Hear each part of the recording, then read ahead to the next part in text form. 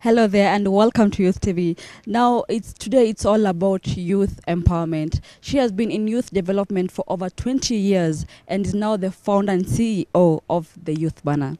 Ladies and gentlemen, let's welcome Wamuyu Mahinda. Thank you very much for coming. Thank you, Michelle. So, you're the founder, you're the CEO. Tell us about the Youth Banner. The Youth Banner is, I could say, is my dream come true.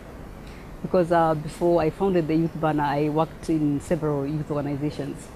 But in 2006, I was given an assignment to go around the country running a business plan competition that was encouraging youth to go into enterprise development. And therefore, I got to meet very many kinds of youth. You can imagine going around the country and meeting youth in urban areas, in rural areas, employed youth, unemployed youth, and challenged youth, happy youth, you name it, and talking to them. And I realized that those who wanted to go into business specifically needed more support, needed not just a one-week business training, but a process to help them think through the idea, build the idea, and get support in different areas towards business success. So it's that thought, that need that drove me to start the Youth Banner. So we started in 2010 and with no resources, I could say, other than the passion. And then with time, I started off alone and I got a few other volunteers because I couldn't afford to pay anybody to work with me. So we developed the website and we developed the curriculum, our flagship program that is called BIP, which is Banner Economic Empowerment Program. It's our flagship program, still running today. The BIP program is a program that handholds a young person for a period of 6 months. Because that was what we discovered as we went around the country, that people, young people need to be handheld.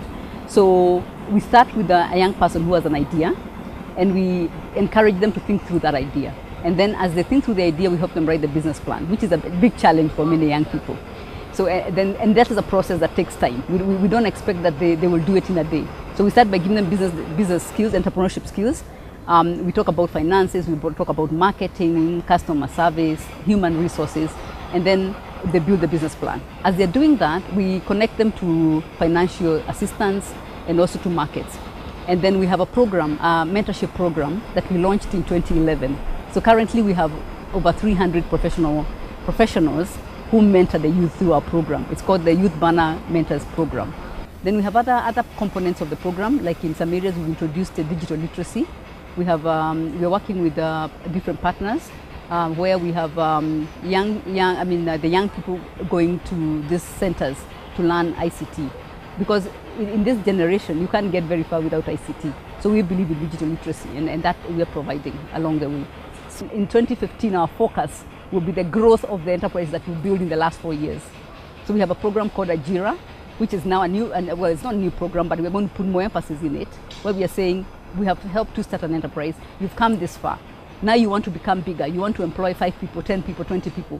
We want to work with you and ensure that you do that. And of course, you have another program, Amka. Amka Tujinue is a women-only program.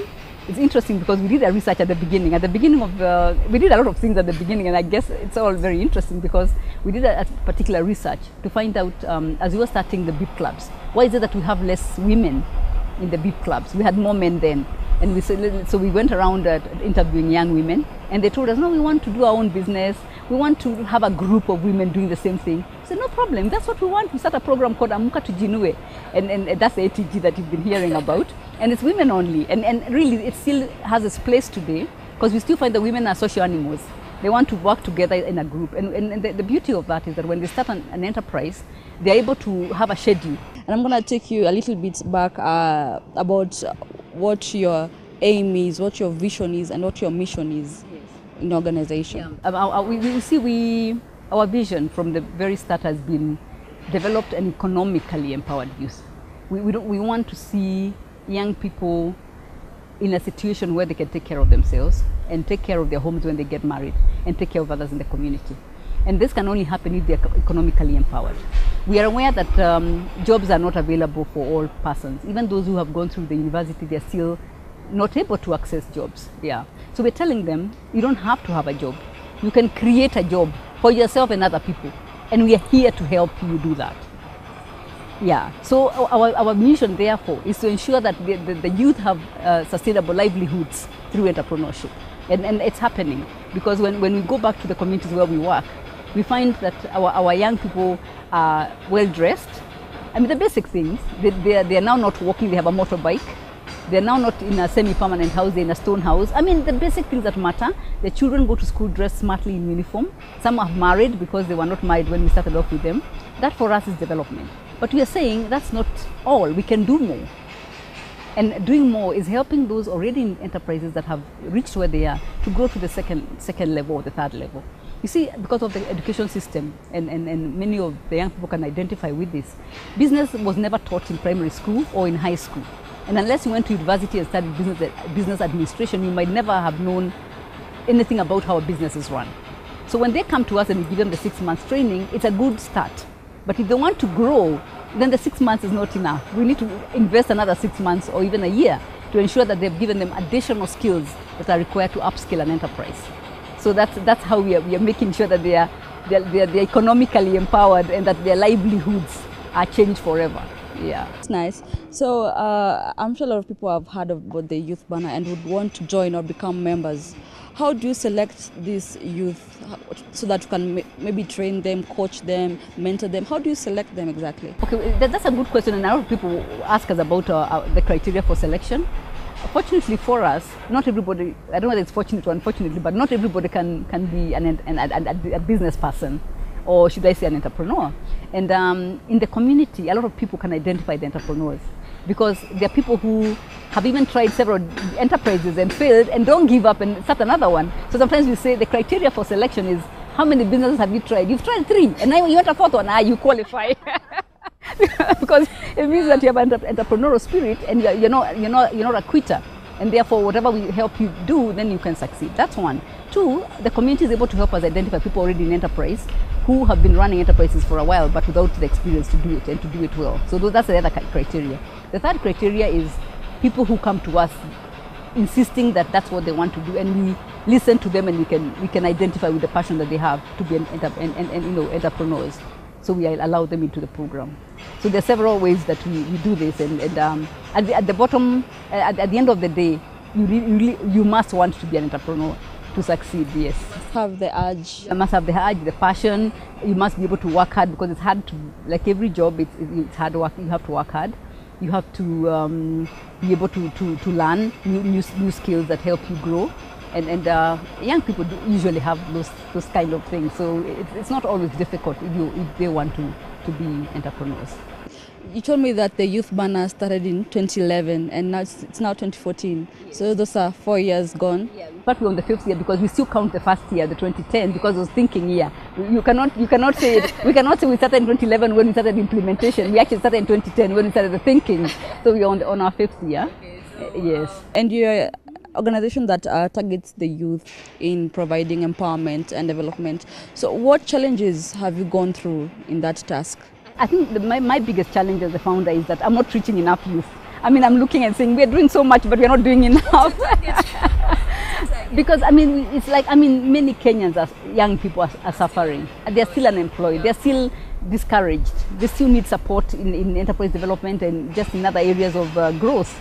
And we can only reach a small percentage. When we talk about reaching 1,000 youth in a year, that's not good enough. So we're thinking of working with more partners to reach more youth, because we can say that now our program is tried and tested. It's making a difference. We're happy with the way it's growing. We're asking other partners working with youth to come and join us so that we can together reach more young people and make a difference in their lives. So in the next year, we'd like to grow to double our effort. Yeah, and even move to more counties than we are in right now. Yeah. You're in 27 counties now? 27 counties. How many do you want to reach? We just want to grow 5 more counties so that we're in, that 32 counties. And if we go more than 32, that's fine, but it's good to be ambitious, but not too ambitious. Yes, that's the plan. The plan is to have a program. Okay, first of all, to go national. We're not yet national because we are not in all the 47 counties.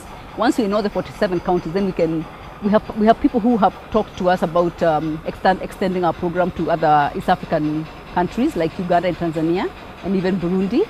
And actually, let me mention Somalia and South Sudan. And we have not said no. We've said it's something that we are going to look into. So even as we grow nationally, there's a possibility that we'll do it concurrently with the regional reach. Yeah. Nice. So what has been your biggest achievement as the founder and CEO of the... I think for me it's having a program that works, that has the impact. Because you can imagine spending the kind of resources we do and having no impact. That would make me, I would not sleep at night. So for me the impact is what drives me. When I visit the entrepreneurs and they are happy with what they're doing, I can see their livelihood, they've changed, they're smiling, they have families, they're well dressed. Then it just makes me just continue working harder every day. Yeah. So apart from those centers that you have that train people, coach people and mentor people, do you how can the youth out there access you as the Youth Banner? Okay, we have of course the big clubs that are in the areas where we are working, but we've just started a new program with Intel Corporation where we are promoting digital literacy for women, and this is national really. We are asking any partner working with women to reach out to us, and we can agree on how to take our women through digital literacy. Yeah, that's really good. I must say it's really amazing what you're doing for the youth out there. And what would you like to add? Anything you'd like to say or add? I think what I would like to add is that in this area of youth employment, I don't like to say unemployment. I like to say employment. I'd always have to, half full and half empty. Yes, I have to be optimistic. We need to work together as a country. We need to build the synergy among ourselves as youth workers, because we have solutions from different corners. If we bring those solutions together, I believe that we can surmount unemployment in this country. And that's a call to all youth workers in this country. Yeah. Are you a mentor yourself? Yes, definitely. I mentor my staff and the youth, every youth that comes my way. Yeah. That comes to the end of our interview. It was really amazing to have you. Thank you so much. Thank you. Yeah. Of course, you can meet the CEO of Youth Banner in her Facebook page, Twitter page, and of course, you're watching Youth TV. I'm your host, Michelle Njoroge, and I'll see you next time. Have a lovely one.